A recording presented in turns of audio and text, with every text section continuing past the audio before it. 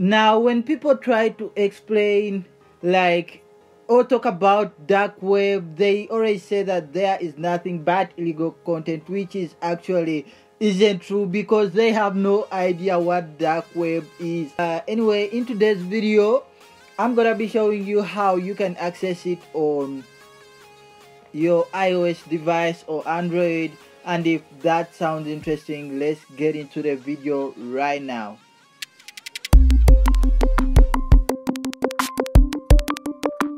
Audio Jungle.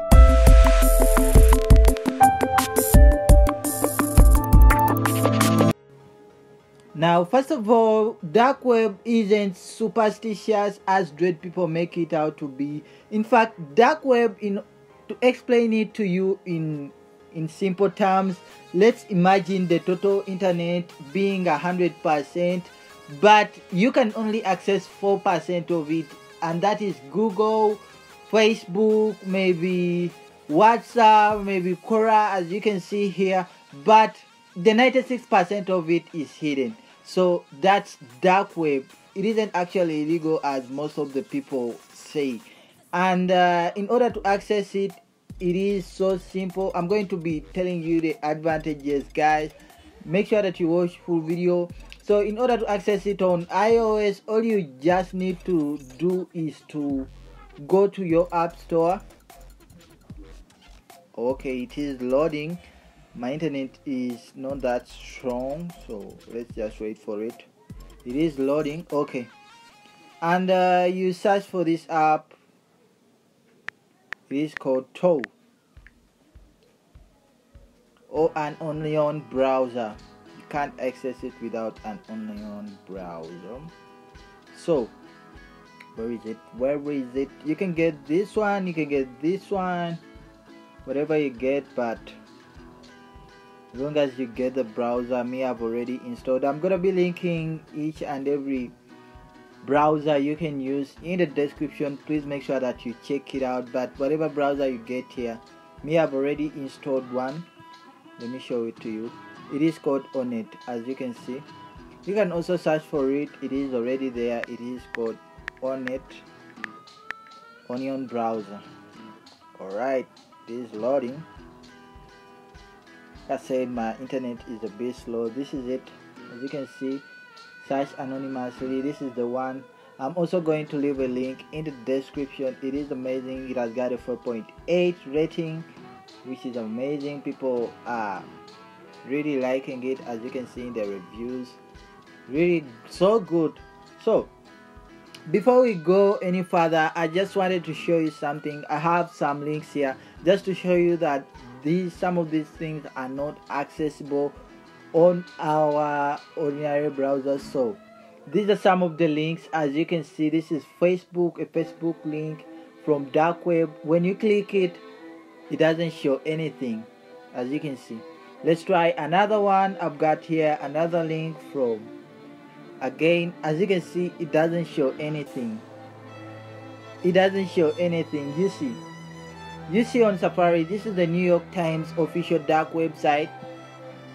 As you can see, when you click, even if I click fresh, it doesn't show anything. Every URL in dark web, it ends with .onion.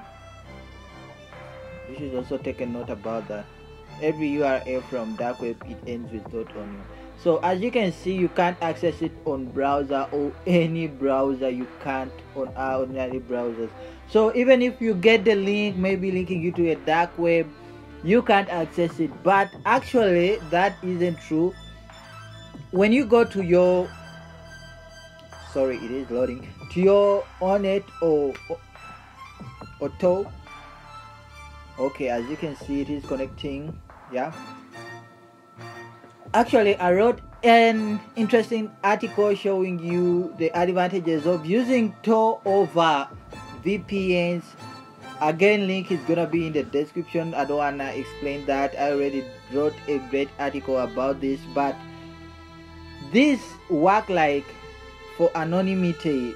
It is good for anonymity, just in case you don't want to be tracked by the government or something, or any hackers.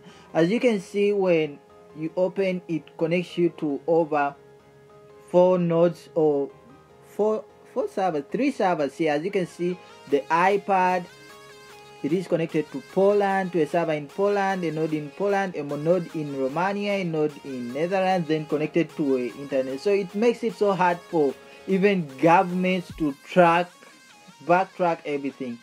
So it is so difficult. As you can see, I'm gonna go ahead and test these websites. Okay, this is the New York Times. It failed. They're already in notes. I have them in my notes. So this is the New York Times official page. Actually, you can send them, maybe if you have some news you want to send them and you don't want to be backtracked, you can use this. So as you can see, this is the New York Times official dark web website. As you can see here, it loads very well. Man, this is so amazing. So we've just accessed dark web, which is amazing. So cool. How about that? We are accessing dark web here, and we are on the New York Times official website. And there are so many links here. I'm gonna be leaving them in the description, guys. And there is this one. You can send mails maybe to the government, if in case you don't wanna be tracked or something. You can use this mail to toll. Send an email to someone in case you don't wanna be tracked, or you have some important information you wanna share maybe to the government or anyone, and you don't wanna be backtracked. So this is the amazing thing. So guys, that is how you can access actually dark web. And as you can see, even the browser it has, maybe let me try and show you the search engine they use. Let's say we want to search SS. It isn't there, but they are using duckduck.go, which is amazing. It doesn't track anything from you. It doesn't even store cookies from you. It doesn't even have logins. Man, this is so amazing. It doesn't have anything for you. So restore anything from you, maybe cookies or checks. As you can see, this is the duckduck.com website. So in case you wanna be anonymous, it isn't only for hackers, as many people say. In case you wanna be anonymous, don't wanna be tracked, you love privacy, you can use this. This is what I always use, maybe sometimes.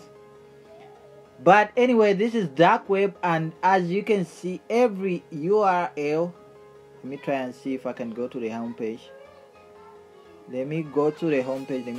I wanted to go to the home page. So this is the home page. As you can see, every URL ends .onion with .onion. I want to show you here. Let me try maybe Proton Mail. As you can see, it is Proton iRocker XOW.onion. So it doesn't end with .com or .net .something. So most of these websites are inaccessible for hours, maybe Safari, Chromes or anything. But as long as you get the browser, this browser, you'll be able to access them. And the only downside here you get is that the internet is gonna be so slow since you're connected to over 3 servers. It's actually 3 servers. Just like how you see VPNs, VPN you're connected to over maybe 1 server or 1 node, but here you're connected to over 3 servers, and the internet is a bit so slow, so you can't stream Netflix on it. So you just be able to maybe browse anonymously without worrying about being tracked by the government or something. But anyway, if you want to know the advantages of using Tor over VPN, I already written a great article explaining about Tor, this very browser you're seeing here. And also, if you think this video was informative, please leave me a comment and also subscribe, like, share to a friend. And with that said, till next time, bye bye. Thanks for watching. Hope this video was informative. Thanks.